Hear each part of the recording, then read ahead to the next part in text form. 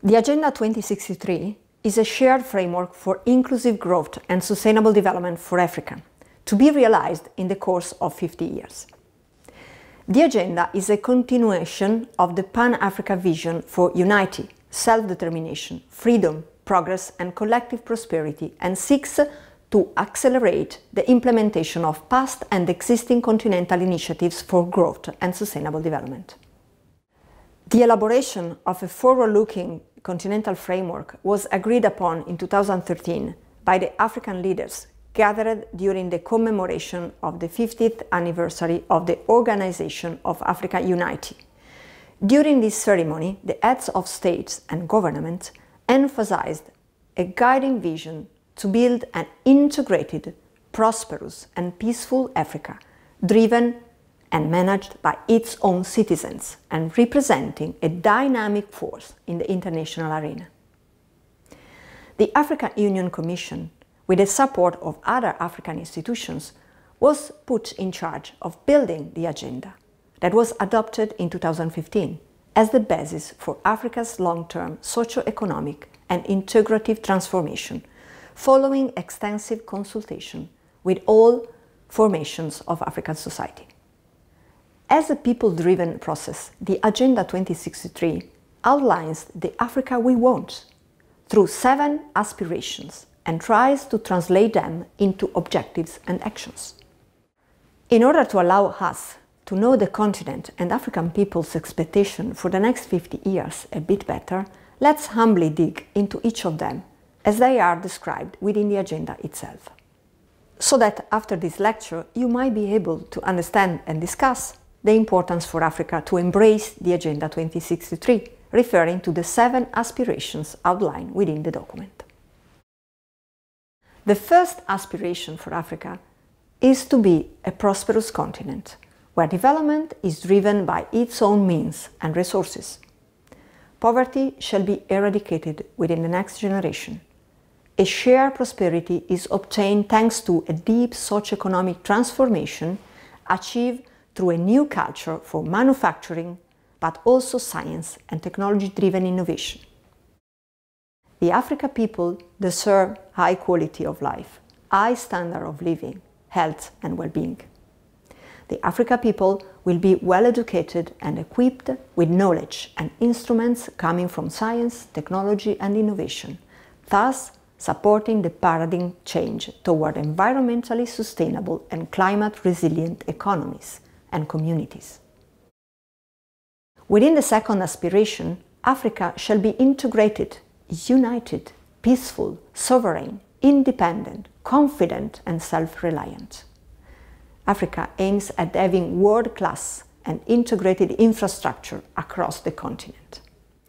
Africa wishes to develop dynamic and mutually beneficial links with the diaspora, work towards the reduction of continental borders and strengthening of cross-border resources through an intense dialogue. The third aspiration is for a further reinforcement of democratic values and practices, universal principles of human rights, gender equality, justice, and the rule of law in the whole continent. By 2063, Africa aims at having institutions for good local governance and transformative leadership. The end of corruption and impunity is to be also attained. The fourth aspiration concerns peace. Africa shall have an ever-growing culture of human rights, democracy, gender equality, inclusion and peace for all citizens. A system to promote and defend the continent's collective security and interest is to be put in place, so that all Africans can be free from armed conflict, terrorism, extremism, intolerance and gender-based violence. The fifth aspiration is cultural identity. With the vision of Africa Cultural Renaissance in mind, Pan-Africa ideals shall be fully embedded in all African school curricula. Pan-Africa cultural assets such as heritage, folklore, languages, film, music, theatre, literature, festivals, religion and spirituality will be enhanced. African languages will be the basis for administration and integration. The recovery of the stolen culture, heritage and artifacts is also envisaged. The sixth aspiration is people-driven development. By 2063, Africa shall be an inclusive continent where no child, woman or man is left behind or excluded because of gender, political affiliation, religion, ethnic affiliation, locality, age.